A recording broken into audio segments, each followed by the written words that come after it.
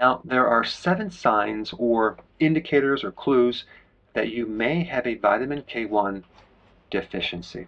Now, I haven't talked a lot about K1, but it's a very, very important vitamin because it helps you from bleeding to death.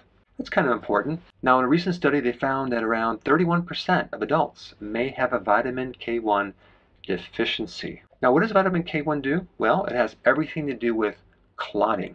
And vitamin K1 comes from foods, primarily dark green vegetables, but your microbes also make K1. Now, vitamin K2 helps you form your bones.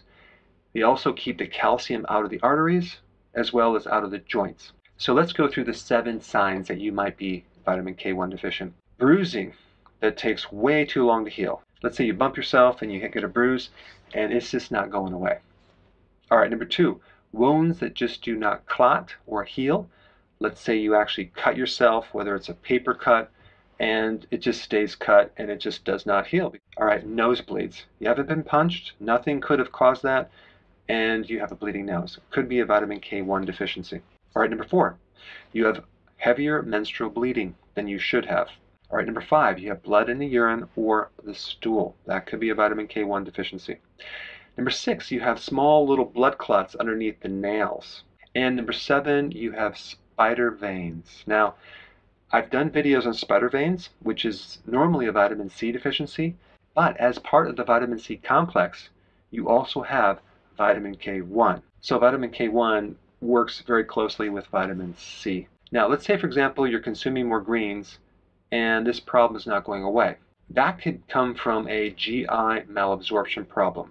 You have some type of gut issue, in which case you just need to increase the amounts, maybe even from a supplement, or just consume more greens.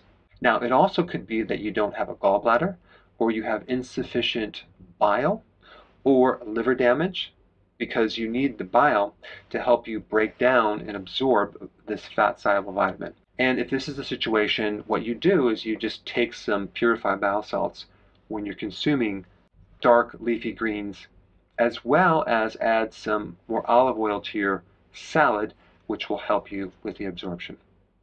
Now, if you had antibiotics or some type of issue, whether it's diarrhea or something that destroyed your friendly bacteria, that could be the reason why you're deficient, because the microbes make vitamin K1. All right, there you have it, the 7 signs of a vitamin K1 deficiency.